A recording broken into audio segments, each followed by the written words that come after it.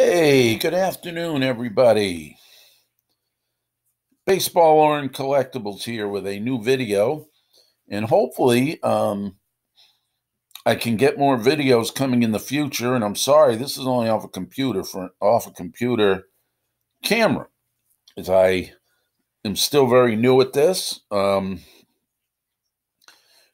Those of you that have seen some of my videos, baseball, lore, and collectibles, and that's LORE and collectibles.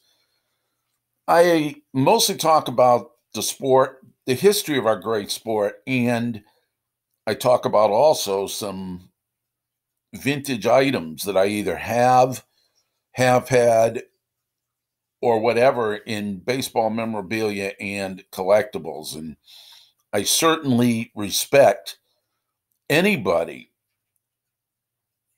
who loves the old stuff, okay?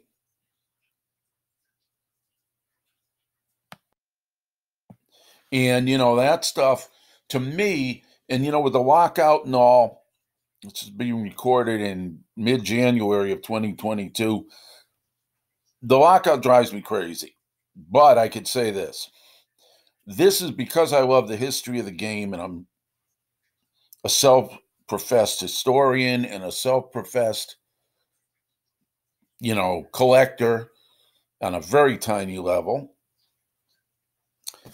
I just love the history. And the more unique something is, the more unusual something is. And I've got something that will be on my next video that is really,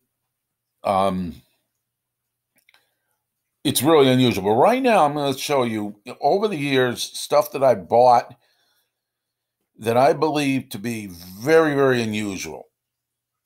You won't see many cards, but, back in the day, as we all know, and today, one of the most popular baseball card collectibles for vintage collectors is the T cards. And, that's a whole run of tobacco cards, with T206s being the big one with the Wagner and everything, and T205s, T207s, right on down the line. Well, something I picked up a few months back, which is very, very, it's got to be close, if not unique.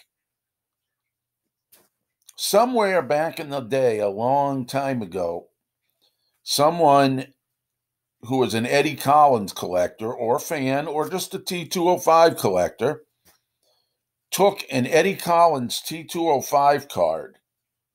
And of course, as you know, those are the gold border cards.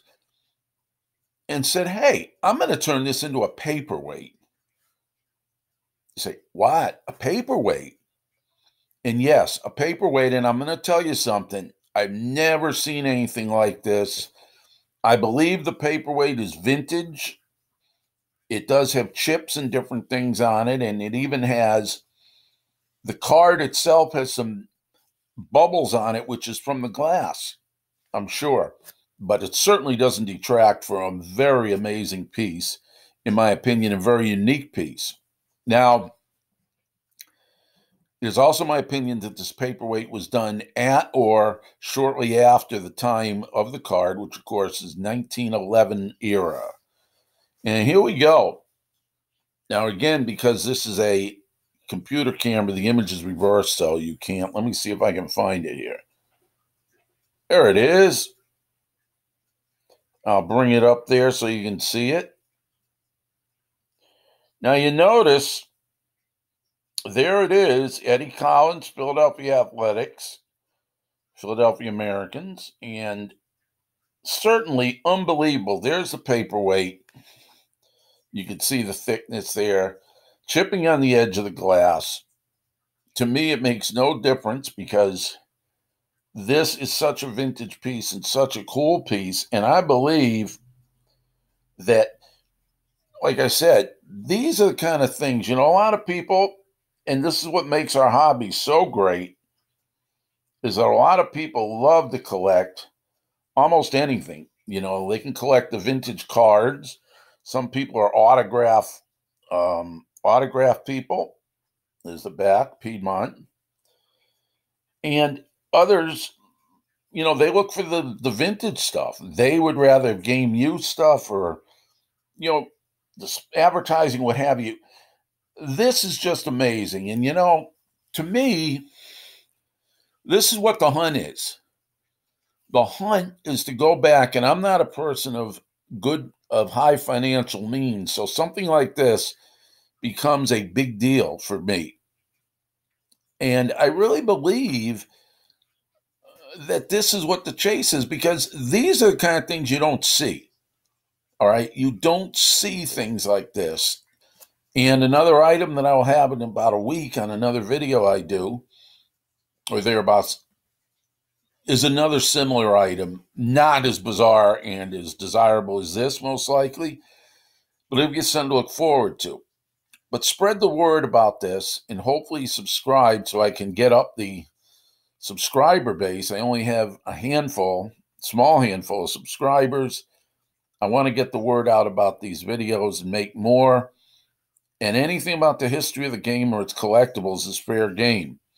So watch for more videos from baseball, lore, and collectibles. Thanks, everybody, and keep on collecting. And I look forward to doing another video for you soon. Until then, goodbye, all.